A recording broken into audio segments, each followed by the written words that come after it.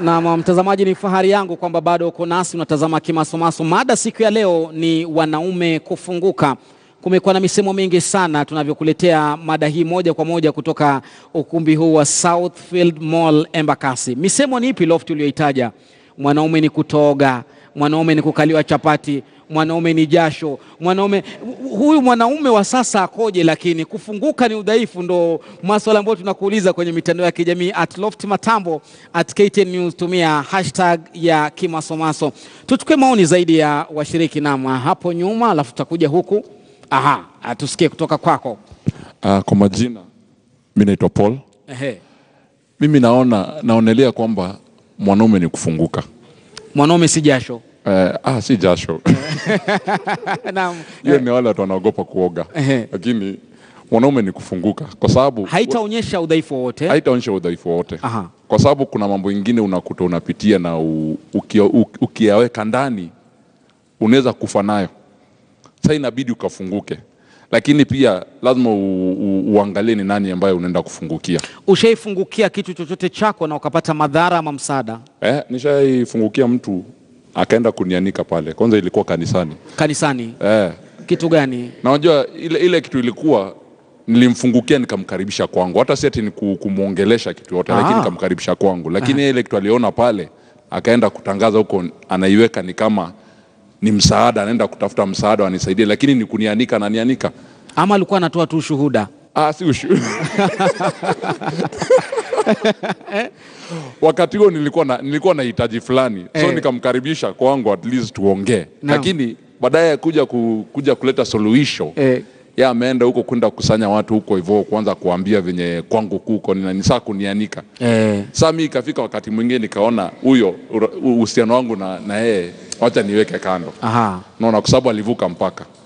So ni vizuri utafute mtu mwenye unaweza na kumfungukia, ambaye unajua huyu ataweka siri, kwa sababu si kila mtu. Tusikie hapo nyuma kuna maboy child wa sasa pale, kizazi cha sasa. Asante sana kaka Lofty. Hata nywele yenyewe pale na kutambulisha ni kizazi cha sasa.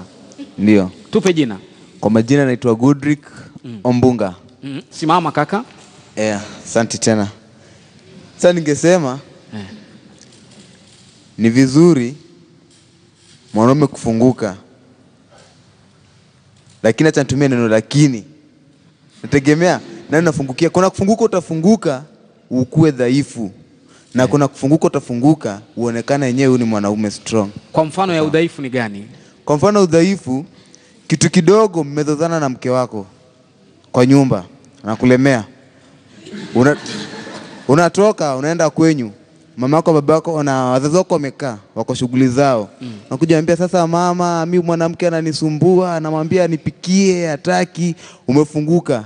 Hiyo ni udhaifu. Hiyo ni udhaifu. Wewe ni mdhaifu. Lakini hataki kupika bana. Na kuna kufunguka ambako utafunguka yenyewe mtu aone huyu kweli huyu ni mwanaume ambaye anafikiria juu yale maneno ambayo unayatoa, na yenye imebidi useme. Acha nikupe for example, sasa ni kuje kwako nyumbani. Naam.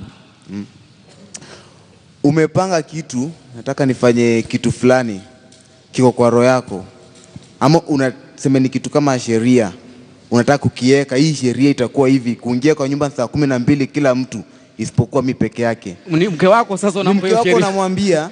Lakini sasa juu unaweza pata kuna mwingine anaogopa kufunguka ambapo itamfanya ni dhaifu. Lakini ukifunguka kwa jambo kama hilo, wewe ni mwanaume, uko strong, unafunguka. Sasa mke wako anakuja saa 5 hutaki lakini usemi. Hutaki lakini usemi juu. Unaumia tu.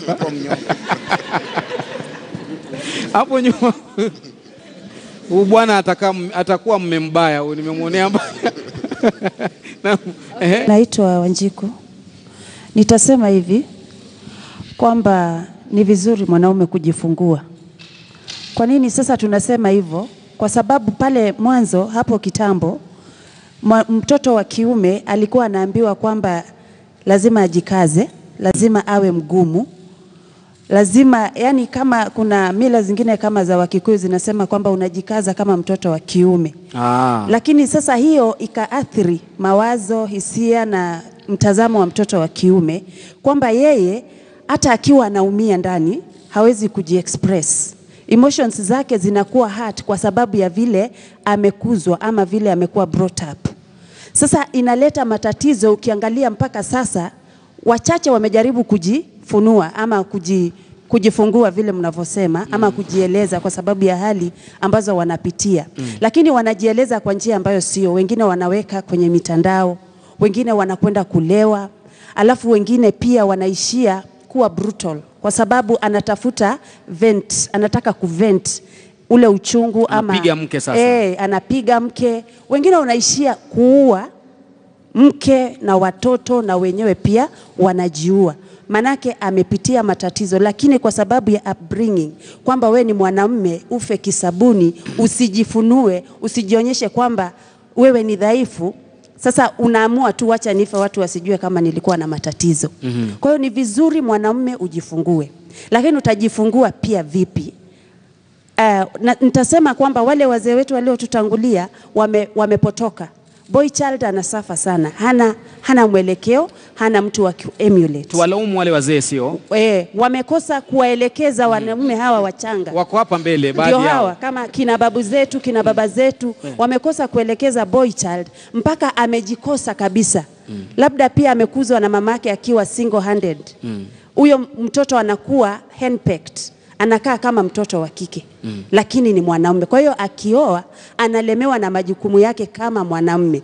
Ndio ataanza kujitangaza kwa Facebook, kuoa ni kutupa ABCD. Mwishowe anapata mtu wa kumwambia hapana, kama unapata matatizo huko njoo huku. Kumbe ndio ametoka kwenye frying pan ameingia kwenye moto. Anaenda kwa mke mwingine. Ndio anakwenda kwa mwingine, kumbe ni matatizo. Umesema unaitwa nani? Wanjiku. Nikipigwa Wanjiku naweza zungumza mimi kama mwanaume mpigwa na mke wangu, ama nikanyagie hiyo story?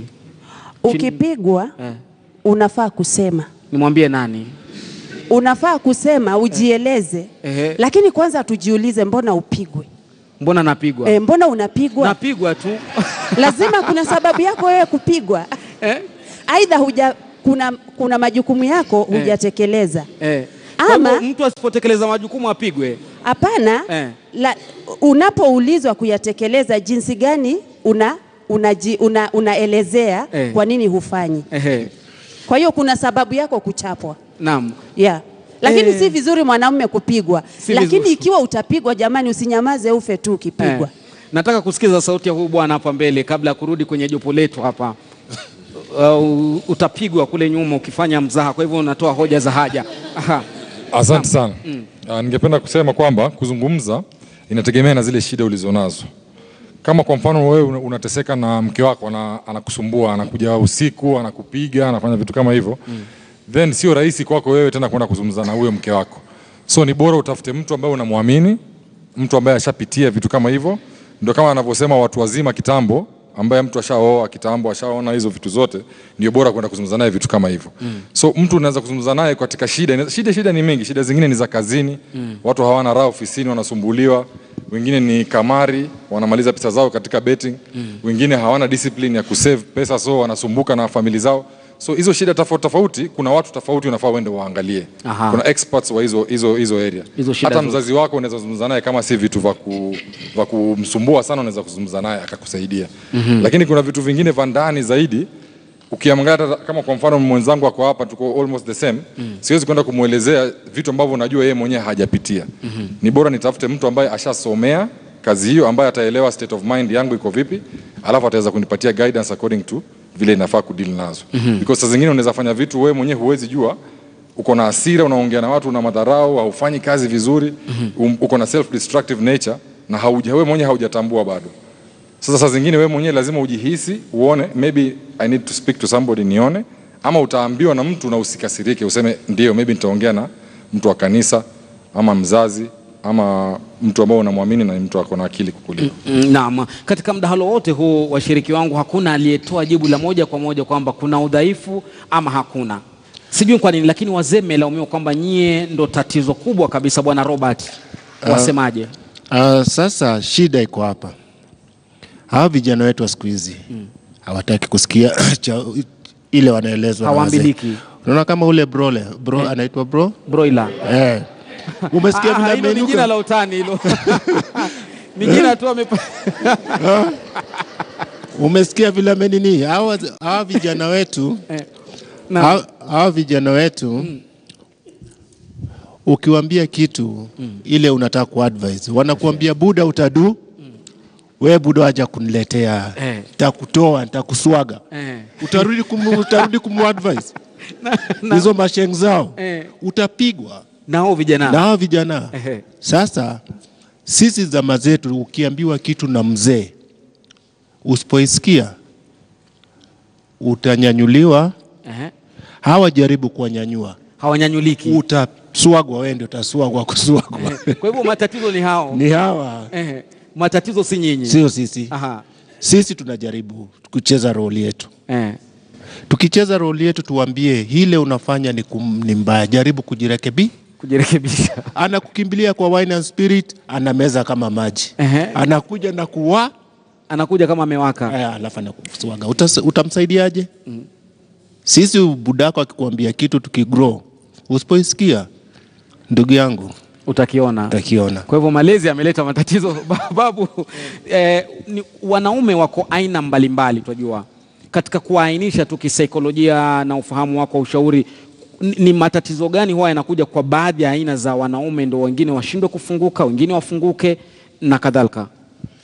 Lofti, nashukuru. Kuna kama ulivyosema, kuna mwanamume ambaye yeye ana ile tasubi ya kiume.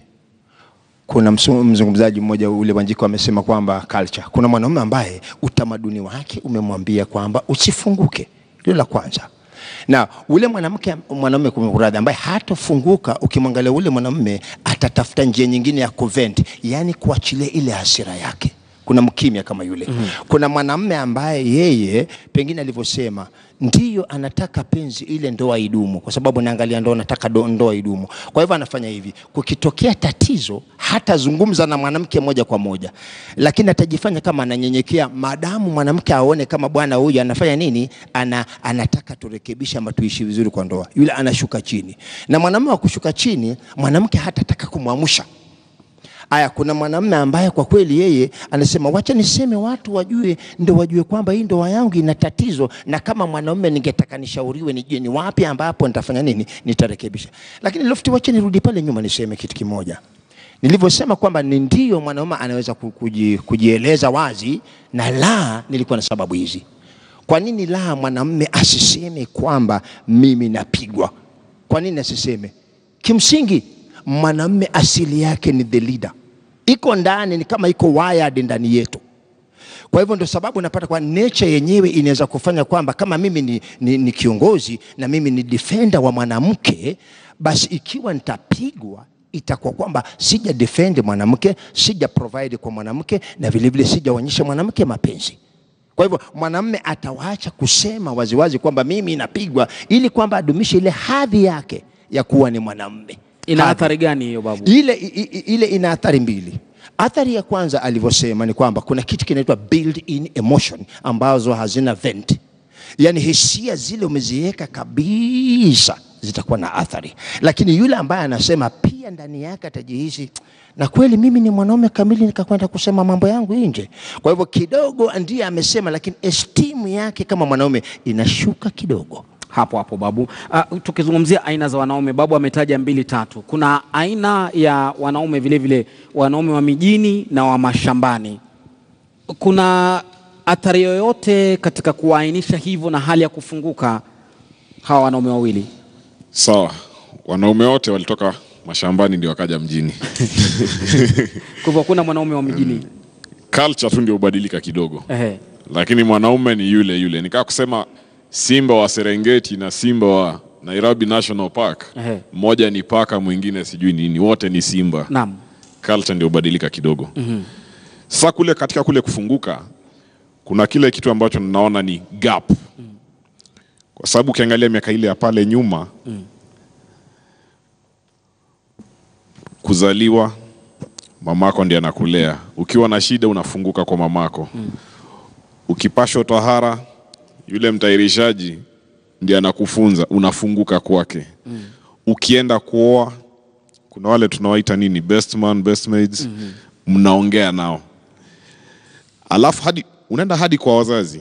Na unakuta sasa wakati shida zinapotokea wakati wa kufunguka, unarudi ukifuata ile chain down the line. Huku mijini hakuna huo msururu? Huku hakuna. Wanatairiwa wapi? Si unaelewa tu, unapelekwa umumu. Unapelekwa na mamako hospitali. Mamako anakupeleka, unarudi ati sasa wewe mwanaume. Wapi? Mwanaume bwege. Huyo ni bwege huyo. Kwisha. Hana mwelekeo, hana foundation. Na ndio maana mimi usisitiza. Mimi usema mila si uchawi. Mila ilikuwa ni mtindo au sheria ambao ulitulea sisi kama Waafrika. Aha. Kazo, anabagua wanaume wa mjini huyu bwana, wasemaje? Lakini nikiangalia sana wanaume wa mjini, si wanaume, ni magumegume. Huwezi acha mkeo na shilingi 100 asubuhi mpaka jioni, halafu warudi saa 5 watapika mtura. Hiyo 100 yamfaa yeye na watoto. Huwezi enda ukalewa ukashiba ukaje ukakojoa kitandani, wewe mwanamume. Babu zetu walikuwa hawafanyi hivyo. Na babu alikuwa akikuketisha akikwambia jambo, anakwambia mjukuu wangu, kabla jua litua utajua mimi nimesema ukweli. Na ilikuwa ni kweli. Na si ati kwamba yaliisha yako, lakini hawa watoto wa sasa, hao tuwaite watoto, ni madigitali. Kukaa na babu amsikize ndio kazi ngumu. Babu amesemekana hayupo. Yuko babu. Tena vile alivyosema kabisa. Kabla babu aende alinipatia mwelekeo. Ni kama relay na kupatia kijiti, nenda nacho.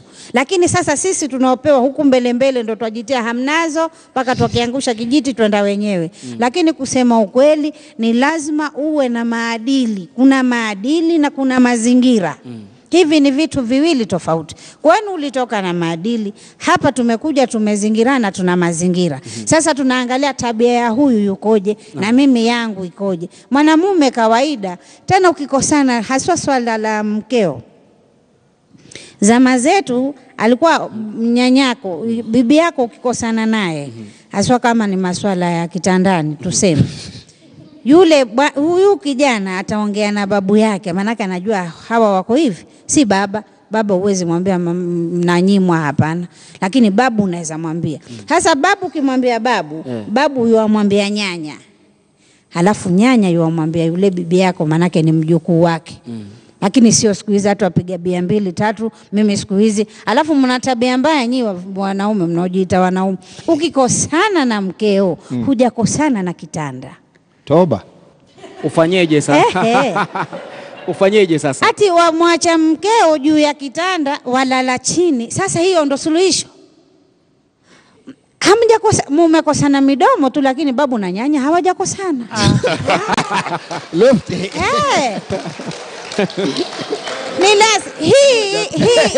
Hii inaitwa ndoa. Nani lazima ndio maana tunaambiwa ndoa na iheshimiwe na malazi. Hata neno limesema vizuri sana. Na hakuna msamaha mzuri wa mke na mume kama hapo kwa kitanda. Lakini Kadzo, kabla kwenda kwa babu, hapo tu, wakati mnatesa huyu mwanaume, wewe vipi? Wamkataza pale paka yalala chini, akienda kuongea nje unasema ametangaza ndoa. Kwa nini wataka afe kisabuni, ajikaze kisabuni, afe kikondoo, na wewe ndo chanzo cha yeye aende kuzungumza nje? Wacha nikuambie, mwanamume yule anayejiita mwanamume si mwanamume wa kulala chini ya kitanda.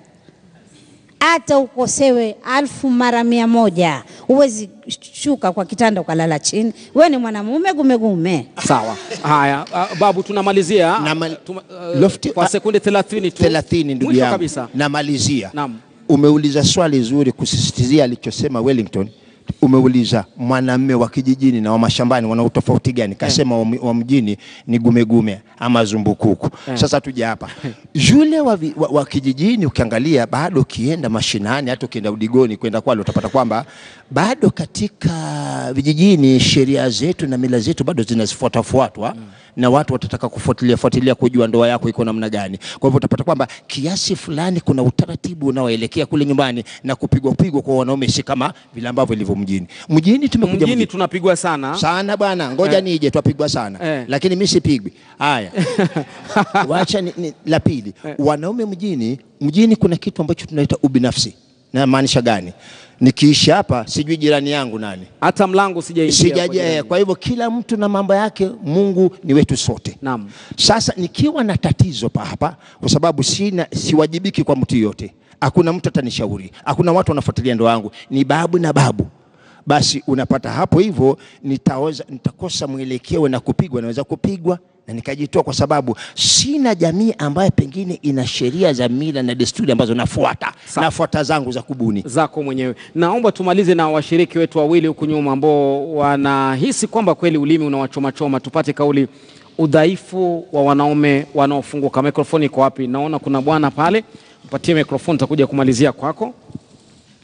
Lofty, nafikiri si mwanaume hatakuwa mdhaifu akifunguka, lakini kuna jambo moja tunafaa kukumbuka. Idadi kubwa ya wanaume ni wale wa kusikiza mengi na kutamka machache, na on the flip side wanawake ni wale siwezi sema kusikiza machache, lakini wanaongea mengi. Yeah. So hivyo basi kuna vile tu inategemea. Siwezi sema ni vibaya mwanaume kufunguka, na pia kuna vile kwa kiwango fulani akifunguka kupita mpaka, kuna vile ile uume wake unapotea. Ule uume? Yeah. Kuna wanaume uume wao ushapotea tayari. Tayari. Hebu tusikize binti pale. Naam. Kwa majina naitwa Judy. Aha. Mwanaume anapofunguka katika kila jambo, sisi kama ambao tunamwangalia kama kiongozi, tutakuwa, iwapo mwanaume anasema mwanamke amenitendea haya na haya, nyumba yangu yaendelee vizuri, sisi ambao tunaangalia wanaume kama viongozi tutasema vipi? Ni kama, nikupe mfano, ni kama rais aseme kuwa Kenya hatuna uwezo wa kupigana na Al-Shabaab. Atakuwa ametuingiza uoga ndani yetu. Na sisi wote, wananchi wote, tunamwangalia huyo rais. Tunasema kuwa huyo rais ndiye kiongozi wetu. Kweli. Iwapo atakuwa mdhaifu, atakuwa ana huyo uume, tutakuwa huyo si uume aliozungumzia huyu bwana. Naam. Endelea. Ni vizuri pia mwanaume kufunguka, lakini awe na kiwango cha kufunguka. Asifunguke tu kwa kila jambo. Awe na mkakati ambapo anastahili kufunguka katika jambo fulani, na pia kwa jambo fulani astahili kufunguka. Mwelekezi wangu anasema muda umeisha, lakini huyu bwana hapo karibu naye amenyosha mkono, sekunde 30 tumalize na wewe. Naam. Tukitaka kusema ukweli, neti wanaume wengi number 1 source ya kukufa. Wanaume wengi majority wanakufa ni depression. Hata mkaangalia manyumbani mwenu kijiji, nani wengi wa mama ama wa baba? Mahali kwingi utapata wanaume wengi wamefariki, wazee wengi wamefariki. Kwa nini? Tunaambiwa tusiongee, tukiwa na mashida zetu tunyamaze. Lakini kama hiyo ndio number 1 source ya kujiua, na wanaume ndio wanajiua over 5 times more than women. Why? Ni kwa sababu tumeweka vitu zetu. Mwanamke kutofautiana na mtu hapa amesema that mwanaume anapigwa afaya nyamaze. Hii ni violence, domestic violence, tunafaa tuikemee. Either iwe ni mwanaume ama mwanamke, tunanyamaza sisi, tunadhulumiwa, tunaenda kufanya nini? Tunajiua ama tunapata depression, tufariki mapema. Unaona? So wanaume wote tunaweza sema jambo lidogo kidogo, keti pale na mtu ongea. Ukisumbuliwa na kitu chochote ongea. Waona? Hiyo ndio inafanya women they live longer. Wanaume tutajiita hapa kienyeji ama sijui nini, tutakufa my friend. Ningependa kauli yako mzee wetu wa busara, tumalize kabisa kwa sekunde 30. Mimi kitu ningeomba vijana hao wetu wadogo waache historia ya mwanaume ni effort. Hiyo itawamaliza. Mwanaume ni effort. Siku hizi wanatumia ati mwanaume ni effort. Kwa hivyo mwanaume ni nini? Itawamaliza. Itawamaliza. Wajifungue. Kama kuna shida Jifungue, tafuta mzee kama sisi, tutakuadvise. Na ukuje na usikuje na uzuri na tutakuadvise. Ukuje na umbaya tutatusuaga tukisha nini atuwe buda utadu. Utaenda. Na tutamalizia hapo bila shaka. Shukrani sana. Muda hauko nasi umekatika. Tumekuletea Kimasomaso moja kwa moja kutoka ukumbi huu wa mikutano wa Southfield Mall Embakasi, pale pazuri kabisa ambapo pamehimili kundi zima hili. Wapi makofi yenu kwa kuweza kufika kwenye Kimasomaso. Na Babu Akasiaka, asante sana kwa kuweza kuchangia. Robert Ocheng ambaye ni mzee wetu amewakilisha kizazi cha kale, Wanyama Wellington kizazi cha leo, pamoja na Kazo Ndundi ambaye ni mshauri wa ndoa na masuala ya jamii. Wapige picha wangu asanteni sana. Wanasa sauti, fundi mitambo, mtayarishi pamoja na mwelekezi. Mimi naitwa Loft Matambo. Sijasema mimi ni kienyeji wala ni broiler, lakini nikiwa nalo nitajua kwa kulipeleka ni wapi. Wanaume kufunguka.